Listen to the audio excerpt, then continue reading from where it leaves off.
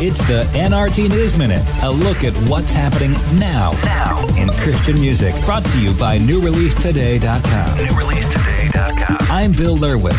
There's only one more New Release Tuesday after this week, and this week's crop of fresh new projects is giving Tuesdays a grand send-off. David Dunn's full-length debut, Crystal Clear, brings the singer-songwriter's catchy pop sensibilities to full fruition courtesy of BEC Recordings.